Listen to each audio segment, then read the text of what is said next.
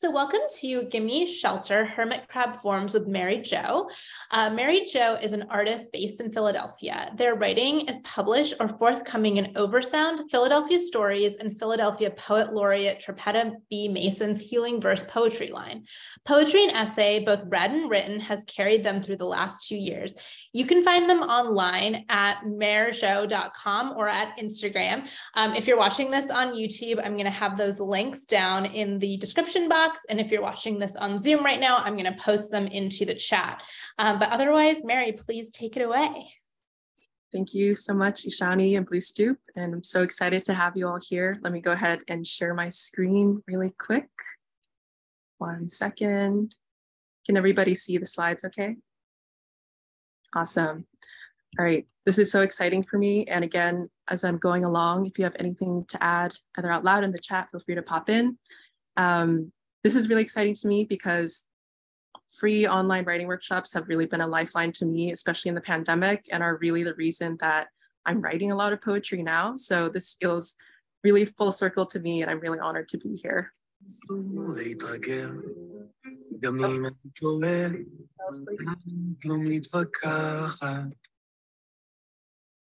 Thanks. All right, so just a brief overview of what we're going to do today. First, we're going to do a brief intro to each other and to the form of the hermit crab. And then we're going to go over some samples of the form. Yes, shout out to Free Online Poetry Spaces. We're going to do some brainstorming of some potential forms that we could play with. We're going to take some time to write in those forms, either using new material that we've come up during the session or old material that you want to bring in. And then we're going to have an optional share at the end and close out. Oops.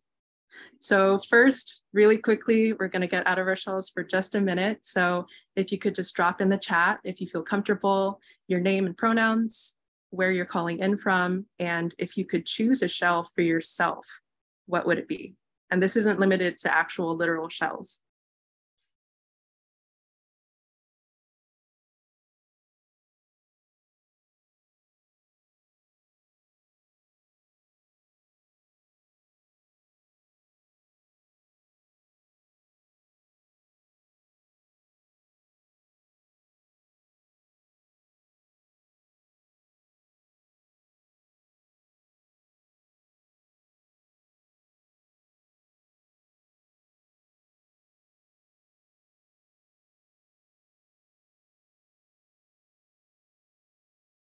We have Anne in the room, Danielle, a quiet corner in a busy room, Regina, a leafy tree,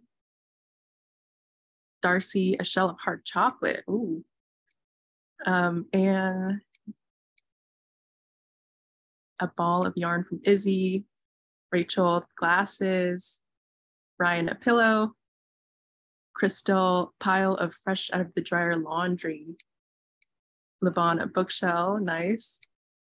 And my shell would be transparent, like a soap bubble, a mango from a shell, trees, my kitchen table, cup of coffee, the foam inside large headphones. That's very specific, but that sounds comfy.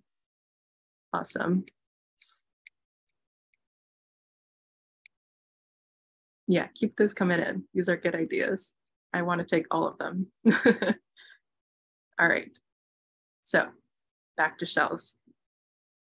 So what even is a hermit crab form, right? So it is what we would call a found form, meaning it borrows structures from pieces of writing or pieces of verbal text that already exist out in the world, like recipes, how-to guides, instruction manuals. And what I found from personal experience is that having constraints like that can really support your creativity. I feel like sometimes having boundaries around what you're writing actually gives you a lot more permission to expand within them, which is really exciting.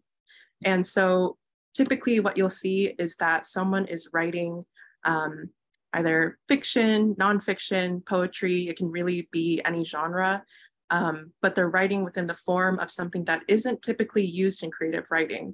And so you get this really interesting tension between your personal experience and a form that is usually pretty impersonal, maybe pretty technical or dry, which is a really, just a really interesting contrast, both for you in the process of writing and also for the reader in the process of reading your piece.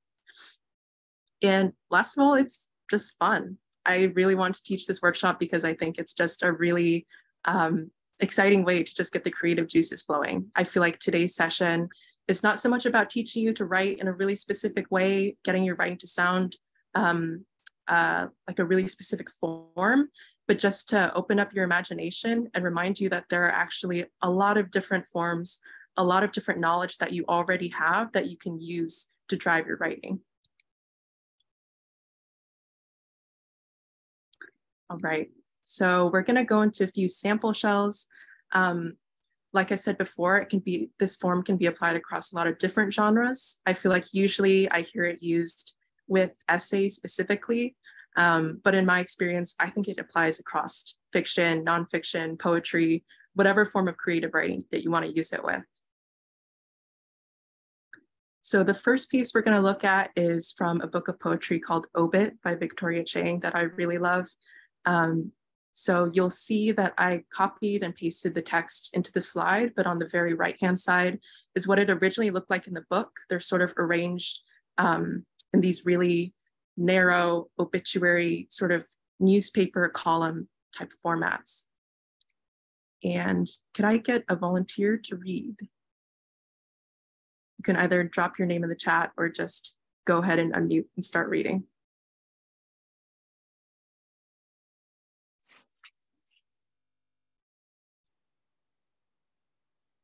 I'm having trouble seeing everybody, so just go for it. My mother's teeth died twice, once in 1965, all pulled out from gum disease. Once again on August 3rd, 2015. The fake teeth sit in a box in the garage. When she died, I touched them, smelled them, thought I heard a whimper. I shoved the teeth into my mouth, but having two sets of teeth only made me hungrier. When my mother died, I saw myself in the mirror, her words in a ring around my mouth, like powder from a donut. Her last words were in English. She asked for a Sprite. I wondered whether her last thought was in Chinese.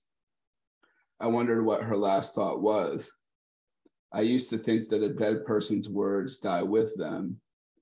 Now I know that they scatter, looking for meaning to attach to like a scent.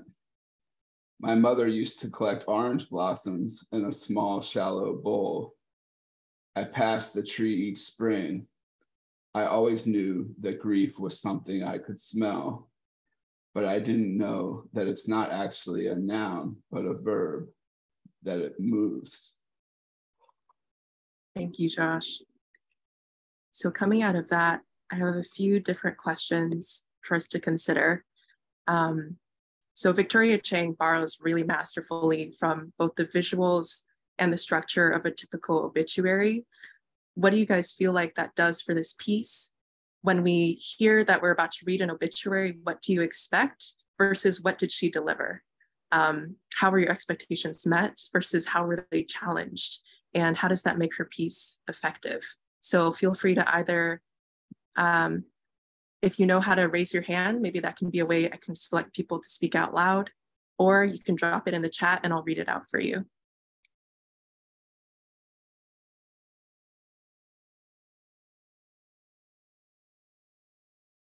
So Crystal says, the form made it even more powerful. This is beautiful. And I see Anne's hand raised. Go ahead. Yeah, I mean, what you expect, of course, is that somebody died. And then when she talks about her mother's teeth, then you're not sure whether her mother died or didn't. So that was, there's a little subversion there at the beginning that you think it's maybe not about the dead mother, but and I think the other thing that subverts it is there's all this specific information that's biographical that you expect in an obituary, but it's also very personal, and they're about personal things that you wouldn't necessarily see in an obituary.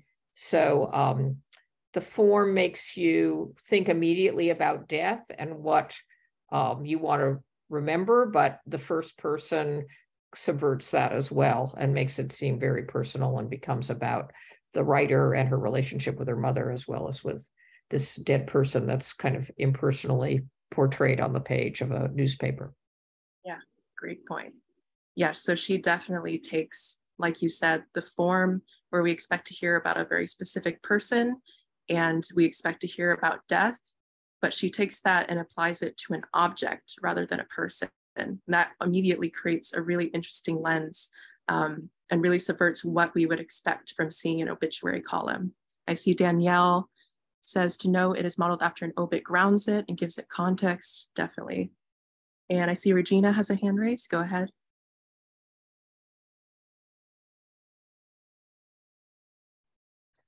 Okay, I would say that like in an obituary, we expect to read the history of the person or the basic facts about them. And in a way, we kind of got that. We have what the daughter believes are the basic facts about the mother. You know, what facts are relevant to her, like the language and so on, and the words that she speaks and her orange blossoms. So I thought that was kind of very touching. Mm-hmm. Mm-hmm. Yeah, like Abigail just said, really moving to get those personal details. Yeah, it's really powerful. So there's ways to both challenge the form that you're writing into and also ways to lean into it so far that you also come out the other end with a really personal and powerful piece as well. Alina, I'll have you be the last one to speak on this piece. And I think you just said what I was going to say is that I like how loose the fit is between the obit and the content. It starts out like it's an obit to her mother's teeth, but then it's kind of a reflection on her relationship with her mother and her experience of grief. And I kind of like the permission in it to meander from the form. I like that it just feels like, hey, I'm going to start with an obit and then take it where it goes. Yeah, definitely. That's kind of, that encapsulates kind of my philosophy about this form and what I want y'all to take away from it, that this is a really helpful starting point, but take it and make it yours, make it your own. All right, let's go to the next one. It's going to be super short, so I'll just read it myself. So this is probably one of the most classic short stories or flash fictions, usually attributed to Ernest Hemingway. Apparently it might not be his, but For Sale, Baby Shoes, Never Worn. So again, going to these sort of news formats that you would typically expect to be pretty impersonal, but injecting a lot of personal details into it. And I think with this one, what I'm trying to get across is that your found form doesn't have to be long. It doesn't have to be elaborate. A single sentence can be really powerful. So moving on from that, we're going to take a look at a poem from Shira Erlichman's poetry collection, Odes to Lithium. So her book is a collection of poems about her relationship to lithium, which is the medication she takes for bipolar disorder. And this is one of those odes. So if I could get another volunteer to read this one. And you can just jump in. I'll read it. I'm new to the group. Hi, I'm Isha. Okay, Odes to Lithium. The side effect of lithium is dehydration and peeing more frequently. The side effect of dehydration and peeing more frequently is not wanting to drink water at all because you pee more frequently. The side effect of not wanting to is not doing. The side effect of not doing is a couch and 3 movies. The side effect of a couch and 3 movies is what have you been doing all day with a raised eyebrow? I apologize. The side effect of a raised eyebrow is a sigh. The side effect of a sigh is a plaque. The side effect of a plaque is a dirt road but you're bikeless. The side effect of bikeless is an unrelenting heartbeat with a passion for waves. The side effect of a passion for waves is dream upon dream, where every object is as blue as the sea. The side effect of overwhelming blue dreams is a girlfriend who listens. The side effect of this particular girlfriend is black soap that sits staining the side of the tub. The side effect of stains is her name in your cheek like a cool marble. The side effect of her name is your hands pulling chicken apart into a big bowl that she is also filling, and every now and then She shakes near your face, a ligament so nasty you both squill, and it is good. The side effect of it is good is it is bad. The side effect of is bad is crossing your legs in the psychiatrist's office talking about side effects. The side effect of side effects is living your life. The side effect of living your life is dying. The side effect of dying is being remembered. The side effect of being remembered is being held like a stone. But of course, it is not a stone, but a bird that too will die.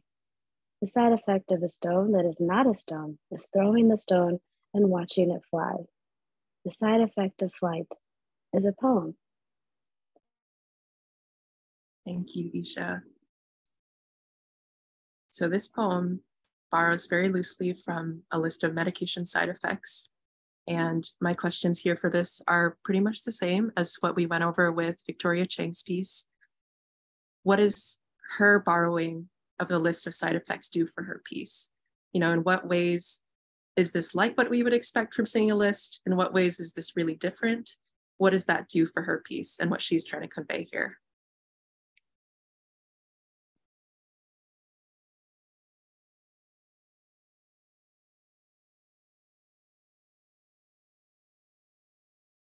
And I see, Anne, your hand is raised. I don't know if that's still from the previous question or if you want to speak now. That's from before, but that's okay. I was actually about to type something in the chat, so I guess I will talk. But that was my earlier hand raised. Yeah, Regina just said, I love the parentheses. I was going to write about the parentheses, which made me think of how when you read this, what they call literature, is that it has, you know, there's so much stuff that listing side effects that it gets overwhelming and you can tend to tune it out. And I love that if you tune all this out, it just says the side effect of lithium is a poem. And the inner part is she's written a poem, and it reminds me of, you know, at the beginning, it's very logical and there's all poetic, but it's like, you know, she goes from cause to effect until you get to plaque. And it's sort of like, well, what is plaque? You know, that's like, what does she mean by plaque, which sounds like a disease? And then it goes into this sort of very imagistic, almost hallucinatory one thing after another, like you're in a dream. And then you're back in the psychiatrist's office and it kind of turns back into itself, but it still stays within the realm of the poetic. And I'm just thinking of how it made me think about how it's almost like she's saying, are you still paying attention? Because there's this way that if you get this long list, it's easy to start tuning it out. And then she does these things that keep your attention. At the same time, playing with that idea that maybe someone reading a long list as a side effect after side effect would tune it out. So sort of playing with that reading experience. Definitely. Yeah. And I see a few more people also jumping in on the chat about the parentheses and how effective that is. It also reminds me a lot of when you see TV commercials online for prescription medications, and they'll just really quickly read out all the different side effects, just get them out of the way. So her use of both personal details, also that chain of cause and effect, and finally that use of the parentheses really makes the piece a lot more approachable than, you know, a regular list of side effects for medication. Let's see.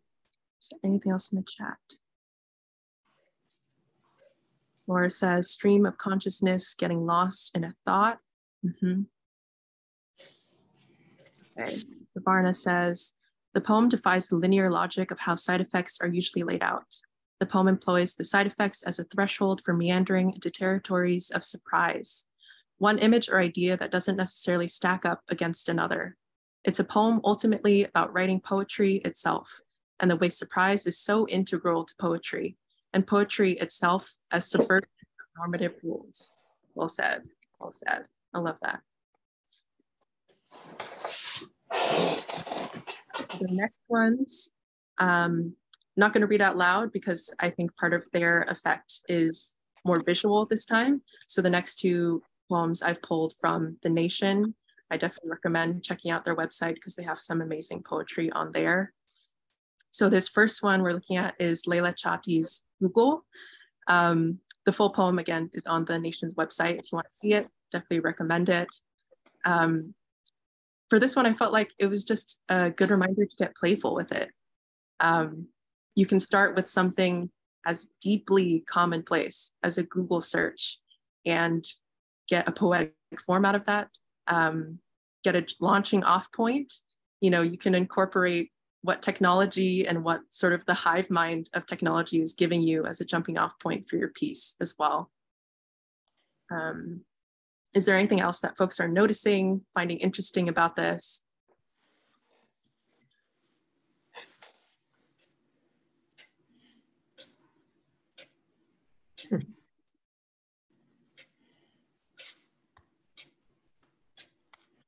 No, I don't like it.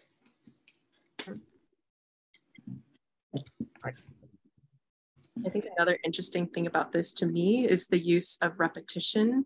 So sort of similar to Shira's, where you have a phrase repeated over and over, like for Shira, it's the side effect, the side effect.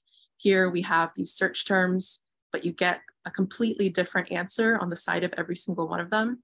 And so it sort of lulls you into this rhythm of repetition while also, you know, surprising you with what's going to come out on the other end. So I see in the chat, Danielle says it's automatically playful. Rachel says, I love that in this form, it is a snapshot of time. You could do this every day and get different results. It's very true.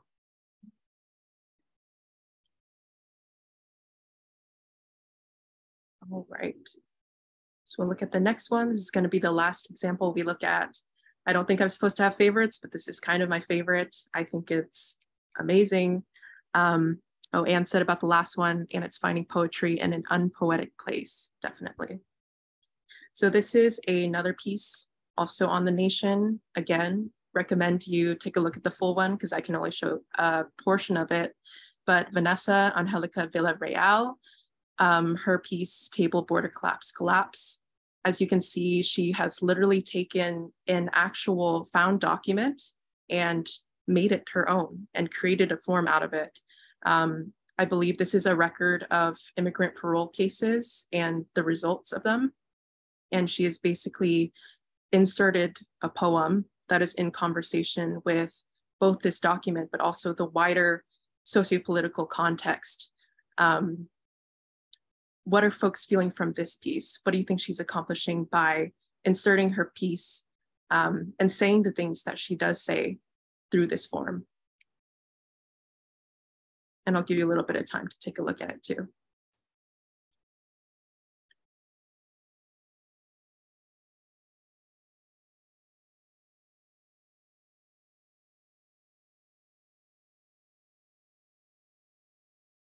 See, Josh has raised their hand. Go ahead. Hi. I mean, something as kind of bureaucratic and official as a spreadsheet. You know, I haven't read all the lines, but you know, that's the shell, I guess, for you know, something much more soft and personal and kind of and maybe political as well. I can't really you know, commenting on immigration, border style, empire, all these things. It just makes it very a little subversive, I guess. Mm-hmm.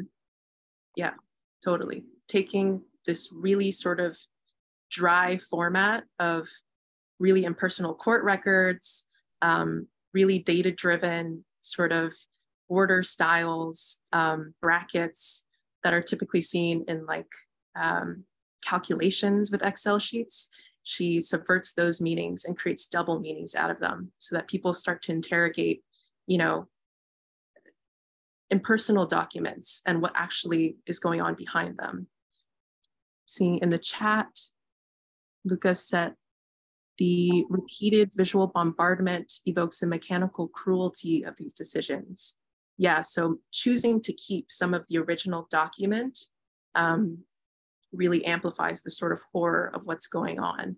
So sort of in contrast to the poems we've been looking at before, where repetition played a sort of playful role. Here we're finding repetition can actually play a really sobering role too. Abigail says, another example of finding poetry in an unpoetic place. Definitely Lavon, she's making the unseen seen. Yeah, yeah. So that's another sort of power of taking a form, right? A document like this is probably not something people are going to want to pull up and look at on a regular basis. By bringing her creative vision to it and putting herself in conversation with it, it becomes a document that becomes a lot more alive to us. I think that's what she's trying to accomplish here. Danielle says, I do this with the word game phrasal. Within the constraints of the game, I basically create a prompt for myself and then I write a poem from it. Very cool.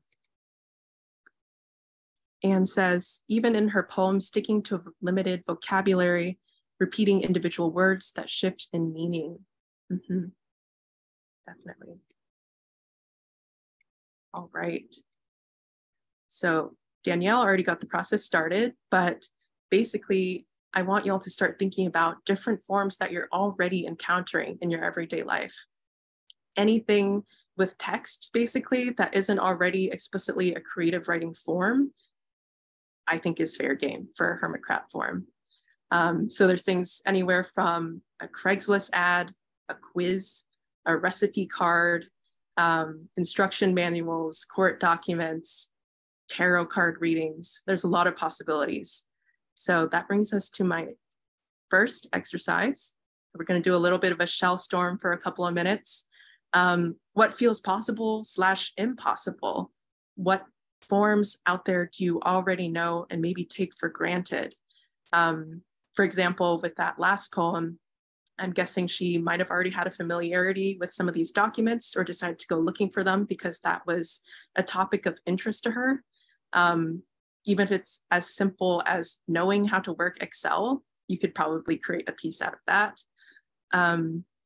So yeah, as you think of different forms that might be possible for you or that you've already encountered in your life, go ahead and drop them in the chat, note some down so that you'll have something to work with for our next exercise when we start writing. And I'll give you all a couple minutes to just think, put them down in the chat and just get some inspiration out of each other.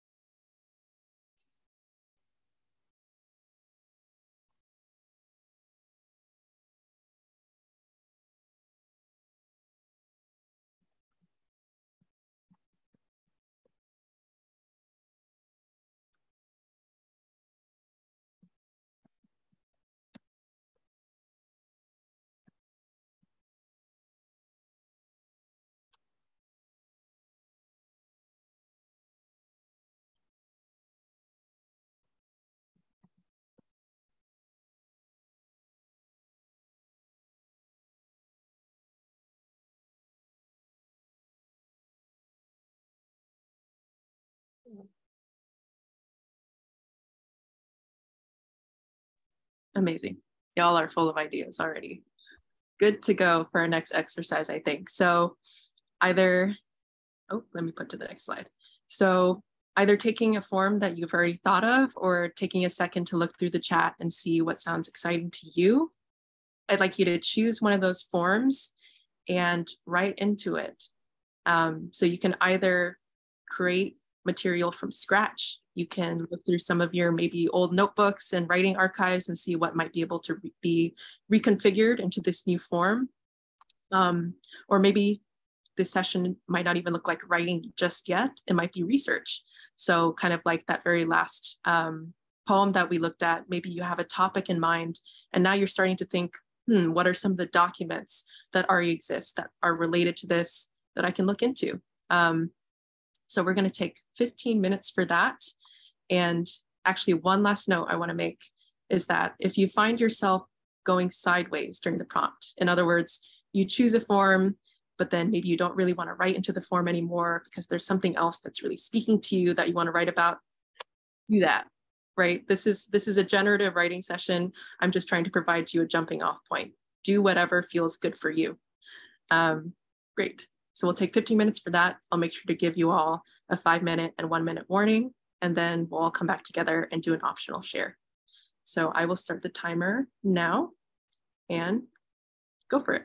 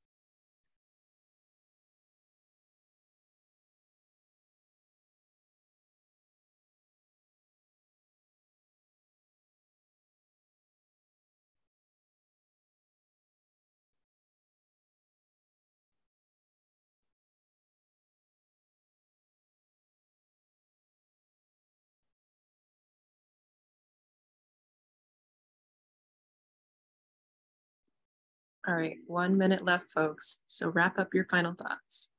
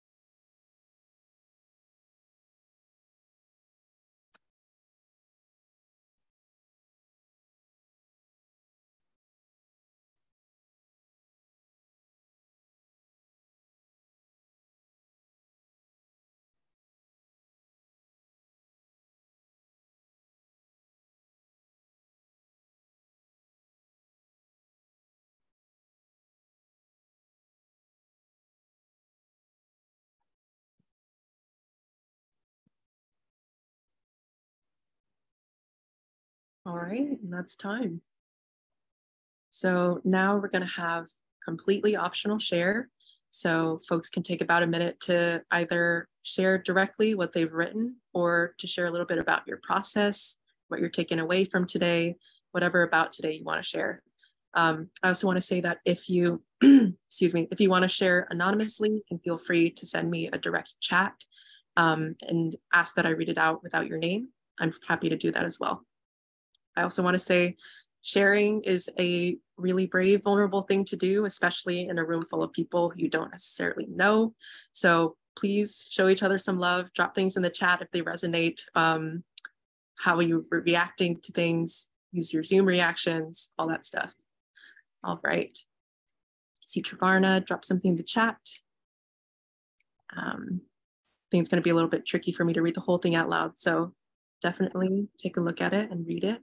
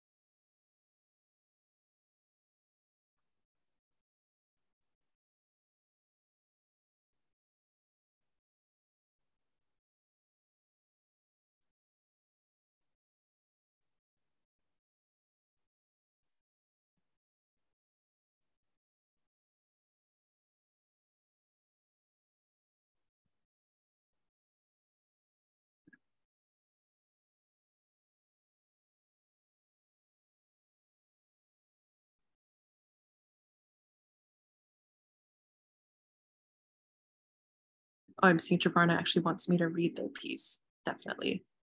So, a questionnaire for my late grandfather. Where were you when he died? A, in bristling melon grass sprawled over the ridge of a burning field. B, in my best friend's pink-walled room, overhung with chiming fluorescent fairy lights. Or C, in my yellow car, even the sunlight refusing to touch it. What were you doing? Lifting a sparrow from under a canal in the field, feeding it a bottle of oat milk, playing Scrabble with my friend, waiting for her to form her next words, sleeping with my head propped up on my car's velvet couch. What do you regret? Not bringing my grandfather enough oak wood from the field one last time for him to smell it. Not making the last phone call, the phone's buzz warming his chest pocket. Not crying, no, not even turning my face to the window so that I could catch the winter dust fading sunlight. It's really beautiful.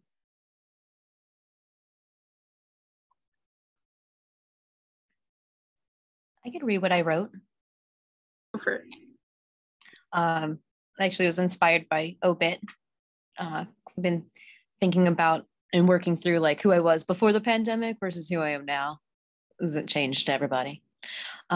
So they call it pre-pandemic Crystal, 34, expires. March 15th, 2020, Crystal took her last breath in the middle of the office that now hosts mold and dust. She gathered some supplies in both confusion and preparation, not knowing the return. She answered emails of future projects that were postponed that will later go on to die. She returned phone calls, issued refunds, and consoled concerned customers. No one knew what was coming. She stopped at the store on her way home to grab whatever made it through the panic. She put on her PJs, had a glass of wine, ate a snack while watching TV, and froze as life stood still. The last day she was this Crystal. Nice. See Josh, raise your hand. Go ahead. I found a depression questionnaire on a website, like a university hospital website, and I've dealt with depression. I mean, that's probably a pretty common thing to say these days, but so it went like this: patient health questionnaire, PHQ-9, name, date, over the last 2 weeks. How often have you been bothered by the following problems? You have been walking at a brisk pace just because you had springs in your knees. Not at all. Several days, more than half the days, nearly every day. 0, 1, 2, 3. Forgotten where you were momentarily because you were so absorbed in what you were doing. 0, 1, 2, 3. 2, felt like your love for your dog was a mirror down the middle. 0, 1, 2, 3. 3, felt like your future could happen at any moment. 0, 1, 2, 3. 4, felt like death was only a rumor. 0, 1, 2, 3. 5, had trouble being patient with the person delivering your Amazon package. 0, 1, 2, 3. Feeling like your success was begetting much more than you ever thought you could have. 0, 1, 2, 3. 6, were contented with a backache. 7, 0, 1, 2, 3.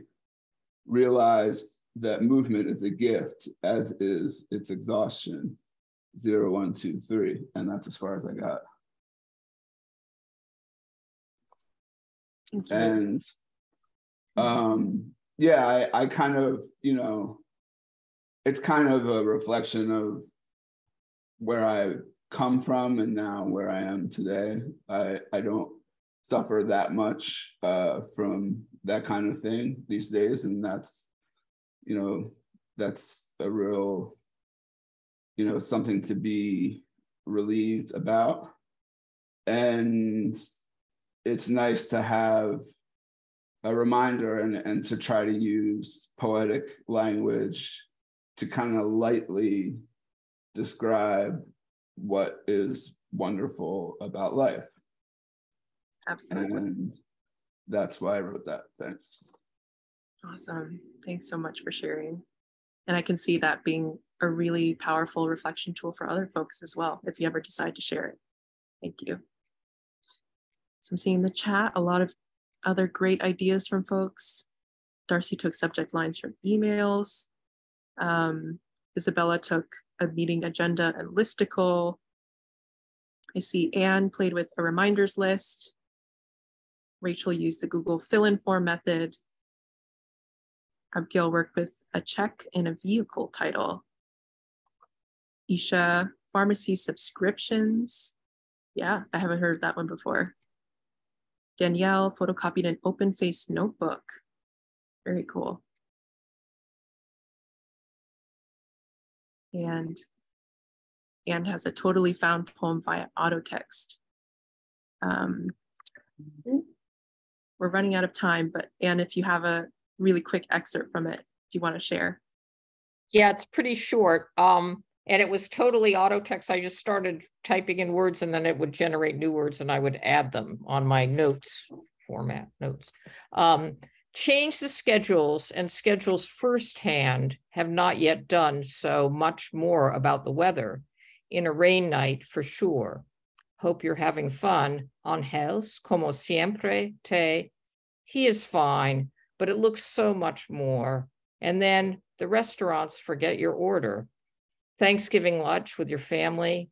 Happy birthday, dear happy girl. I can call you when you leave heresy, if you're ready-made. We are in church with ourselves, tools forwarded. Weird. What a fun week. Yeah, just fun. Awesome. Well, that's the end of our time today. Thank you all so much for making the time, for your time and attention, for all your creativity. Like I said, you guys already all came in with all these ideas. I just encourage you to go out and run with them. So again, thank you all. Thank you also to Shani and Blue Stoop for having me. This was really fun. Hope you all have a good rest of your weeks. Thank you so much, everyone. Thank you. Absolutely loved this session. I'm going to go ahead and throw those links back in the chat for those who are interested, and I hope that I see you next Wednesday. Thanks so much again. Thank you.